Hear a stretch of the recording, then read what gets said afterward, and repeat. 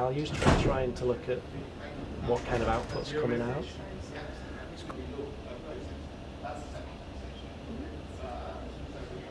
Able to zoom in. I don't know what's going on with the window size, but it could be a nice.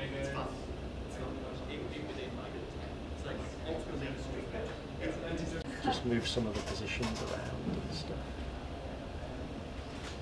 Really, that's why we're a chip company, because that's sort of what we're doing now is a mix of hardware and software. And indeed, for the problems that we're really excited about solving with quantum computers, we just really know no way that a classical computer will ever be able to solve that problem, because the rate at which it consumes resources just explodes.